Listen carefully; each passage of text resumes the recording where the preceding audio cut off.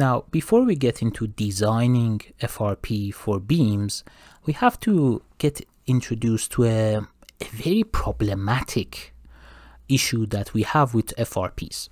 So in the beginning, we discussed that gluing this FRP material to another completely different material, which is our reinforced concrete member, is extremely hard. And as you can see, sometimes they get detached. This is called debonding of FRP.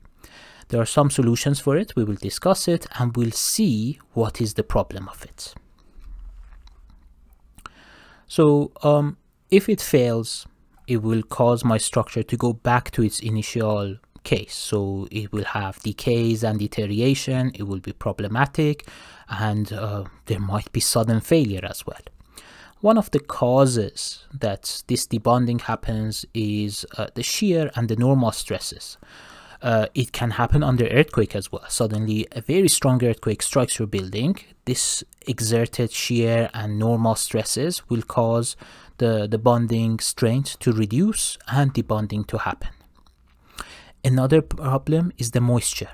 So if the FRP and the reinforced concrete are not applied properly and they're not waterproofed, the moisture or the humidity of the environment can cause debonding. Exactly like a glue, if you just apply water and water and water, after a while it will give up.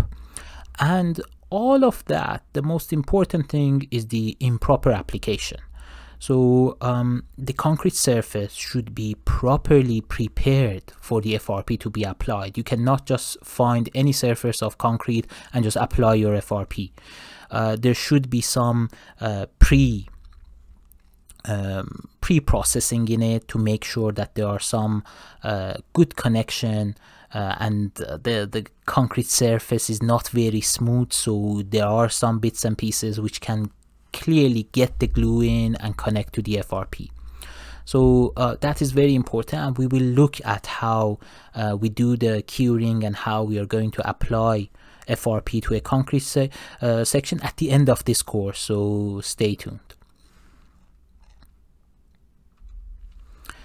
Now, debonding has different types. For example, imagine a crack happens, an immediate crack due to the flexural behavior of the beam. So there is some loading. This is a simply supported beam. I'm just cutting it from here. Some cracks happen, and then following the crack, debonding happens. Yeah, if that bit of the concrete fails, the FRP won't stand in.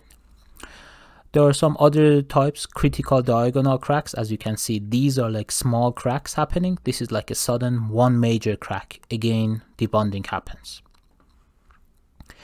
This case, I will have the critical diagonal crack, yes, so CDC, with concrete cover separation as well. The concrete cover gives up. You see, there's another crack here. Again, debonding happens. The concrete cover generally giving up, so this FRP is connected to the concrete cover. If the cover fails, then the main section doesn't have any FRP attached to it. So that's another problem. Under pure bending, you can see moment and moment is applied, cracks are happening, and again, this FRP is getting detached. And there are some end interfacial debonding as well. As you can see, FRP gets detached because it wasn't properly glued or it was like free. It generally happens to anything that you stick to, anything. Usually the failure happens at the end points. Now we will see all of these cases and how can we solve it. So one of the suggestions is that there is an optimal bond length. So this is the limit. If you calculate this for any FRP that you have, your length of connection should be always bigger than that. If your length of bonded area is less than the preferred or the limit, then you will have a debonding issue, and one of these can happen. The formula is very simple. It's a maximum of either 20 centimeters or this formula. Let's look at it in more details, which again, it has lots of bits and pieces like thickness of your FRP, elastic modulus of your FRP, the design bond strength between FRP and the concrete, which is calculated like this, some factors, and the fracture energy, which can be calculated like this, which relates to FCM and FCTM. FCM is the mean value of your concrete compressive strength. FCTM is the mean value of concrete tensile strength. If you remember, the tensile strength is very small, while in concrete the compressive strength is very big. So all of these values you usually get it from at the factory and easily can be calculated. There is a factory of safety or a confidence factor as well. And just in this formulation, remember the Kg and Kb. So Kg is a corrective factor which comes from the experiment, and it really depends on how the FRP is applied. I told you at the end of this course we will see what are the different methods that you can apply FRP. One of the methods is pre-cured or wet layup. Depending on this, how you're applying the FRP, your Kg will be different. Then there is Kb, which is the geometric correction factor, and it's between a ratio between FRP and the concrete width. So what is happening here between the width of your concrete and the width of your FRP. And then you have the thickness of the FRP, which is just few millimeters. Using those, you can calculate the LED, which is the limit, the optimal bond length, and if your connection is bigger than optimum bond length, you're free. Then whatever force you apply, the bonding will not be the reason of the failure. The failure can be like the FRP to give up and it reaches to the strength, or the concrete gives up and the whole system fails. So this is the limit that you have to calculate. It's maximum. You calculate this value. You calculate this value. If this comes up 400 and this is 200, the 400 will be the right answer. And it clearly mentions that the maximum is the bigger the better. So the more limit you have means that you will prevent the debonding better. So 400, for example, will be the right answer. Remember, the formula depends on some properties of FRP and some properties of the concrete itself. So this optimum length brings these two units together. Okay, this debonding, as we mentioned, can happen at different parts of the FRP. The most common ones were at the ends and in the middle. So the debonding modes will go to mode 1, which debonding happens at the ends, and mode 2, which the debonding starts from the vertical cracks in the concrete. Yeah, so this is, let's say, at any point of my member, and due to these cracks, you see the debonding between FRP and the member is happening. Another case was that this is the FRP, for example, in my beam, and the debonding is happening at its end. Any of these will affect the strength of my FRP. Now, strength of FRP is very important, and in the coming slides you will see that I continuously use this strength to see whether my design is sufficient or not. This strength, or the design debonding strength of FRP, is affected whether you have mode 1 debonding or you have mode 2 debonding. The mode 1 itself has two cases, whether the bond length is equal or larger than that optimal bond length that we saw, so this guy, whether they are bigger than this or smaller than this. If they're equal or larger, then the strength is calculated using this formulation, which, similar to the length, it depends on some properties of the FRP as well as the fracture energy, which the fracture energy, if you remember over here, it depended on some correction factors and some geometric factors, as well as the mean concrete strength and mean concrete tension strength, so compressive strength of concrete and tension strength of the concrete, as well as a factor of correction or safety factor. And if it's shorter than the optimal bond length, then that debonding strength that I had will be multiplied by some other factors which will bring it a little bit lower. Yes, so remember this, FDD is a very important factor, and this is the actual strength of my FRP. This FDD depends on the debonding of my FRP as well.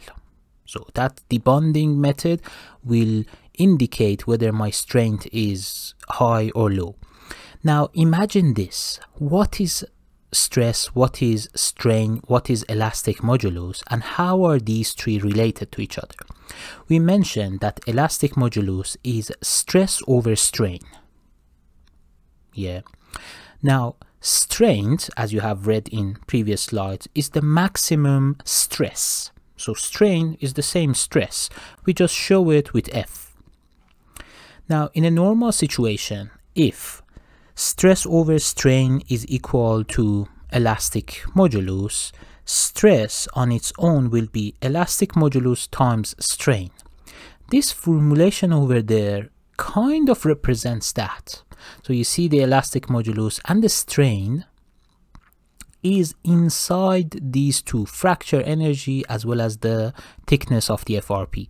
So in FRP, instead of simply going and getting the elastic modulus of FRP and dividing it by strain, because debonding happens, it's not as straightforward as other material. We have to go through a formulation. Now, if the debonding is happening at the ends, this is the formulation. And remember this, in this course you do not need to memorize any of the formula. We will give you the formula if necessary during the exam as well. But you have to know what each of these will represent and how they are defined. Now going back to case 1. So if the bond equal or larger, this is the design, the bonding strength of FRP. If the bond length is shorter than the optimal bond length, then the same formula is multiplied by some lengths of bond length and optimal bond length to make it a little bit lower. Now, if it's debonding number 2 and it's happening at any other point than the ends, you see the design bonding strength of FRP, the same FDD, will be different. We have added a number 2 beside it to make sure that it indicates mode 2 is happening. And as you can see, the formula is a little bit longer than this. So this one had the fracture energy, which on its own was this. The second one has brought those formulation inside it. And it has added a KQ, which is a coefficient factor, and different values exist for it. So let's look at the formula. There is the elastic modulus of FRP, there is the thickness of FRP, so the thickness of FRP is very important. We have the mean value of concrete compressive strength, mean value of concrete tensile strength, which we said is very small. Tensile, it doesn't have that much, but the compressive strength is very good. We have a confidence factor. This confidence factor again comes depending on a code and situation. We have a corrective factor, as we discussed, and we have a geometric corrective factor as well, as we discussed, depending on the width of the FRP and the width of your concrete member. So the formula, although it looks very scary, but it's just a combination of some corrective factors as well as some properties of your section.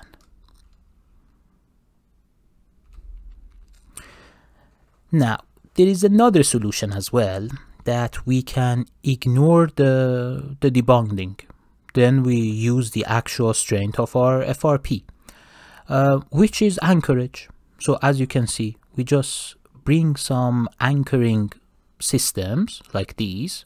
You see there is a steel plate and then bolted in, or a steel plate at the ends and then bolted in, which then you can ignore and neglect all of the cautions that we mentioned. It prevents all of these. It is not very sophisticated. It needs an expert to decide where the anchorage is applied. There are different ways of doing anchorage, for example FRP transverse bars or U-wraps with FRP sheets, as you can see.